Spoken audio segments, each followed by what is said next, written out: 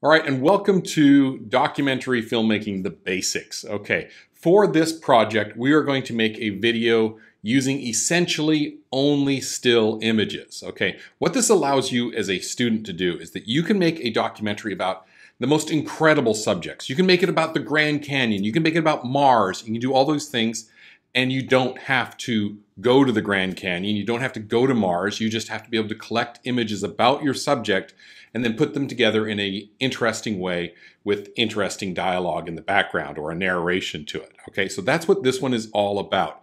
Now in the other levels, we're going to talk about going out and shooting video and doing all those things. But this one, we're going to do just really essential work. This is what most of your documentary, most of your videos are going to be about, using this technique, okay, where you gather together still images and then you make a documentary about them. Okay, so in film production, in video production, all those things, it is broken down into 3 stages, okay? You have your pre-production, everything that happens before you press the record button. You have your production, when you press record, and when you're kind of putting things together. And then you have post-production, and that's kind of putting the final touches and the kind of the icing on the cake and exporting the video to be able to be shared and viewed by other people, okay? Now, most students, when they get into it and they're like, I'm doing my video production badge. This is gonna be great, videography, I'm in it.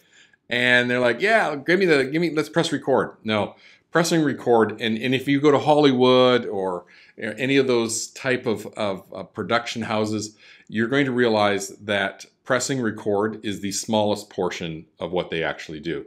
To make a movie, years go into pre-production. Okay, they're writing scripts, they're editing scripts, they're storyboarding, they're hiring the cast, they're doing all those things, they're rehearsing, and then finally they'll get together a production schedule and they will actually shoot the movie.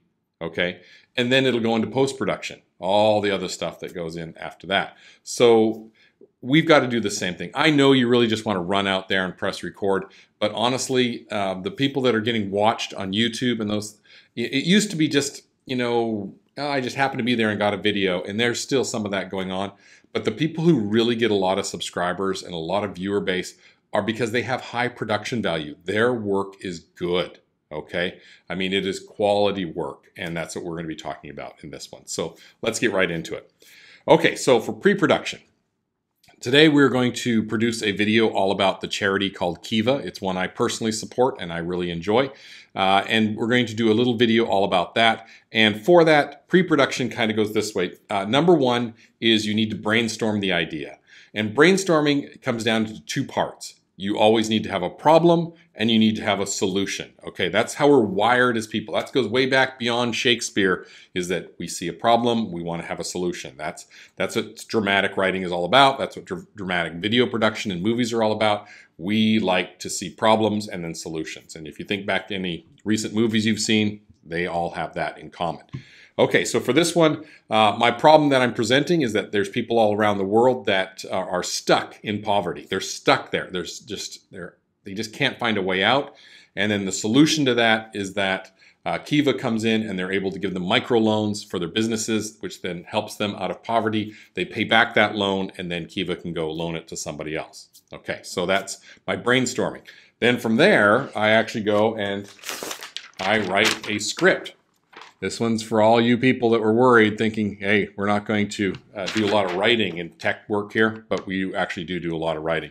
So I wrote a script, and this is all the Kiva script. Actually, I got the script from watching another video about it, but that's a whole other project.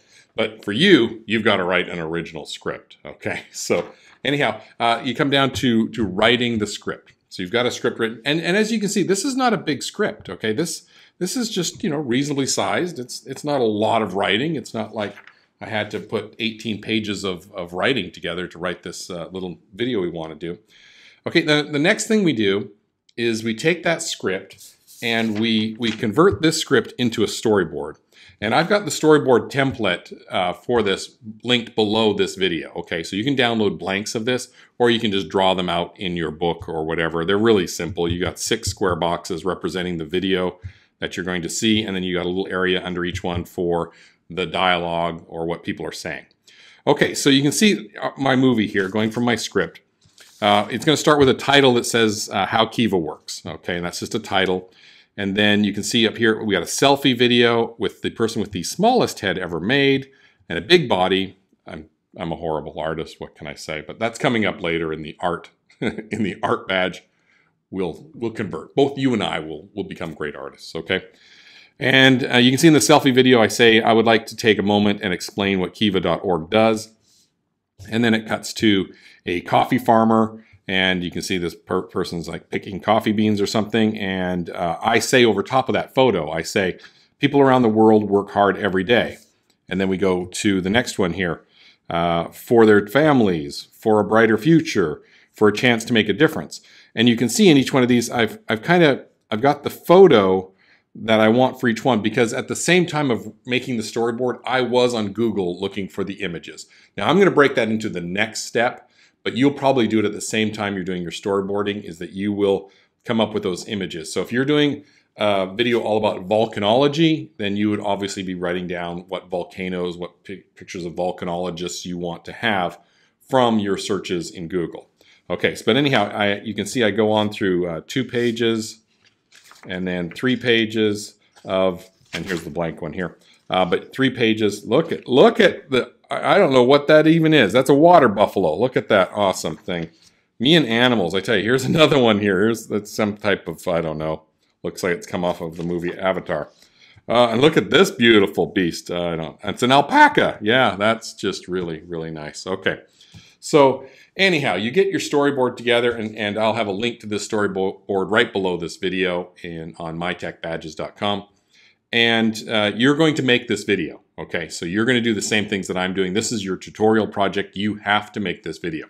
Okay, so let's go into the next step then.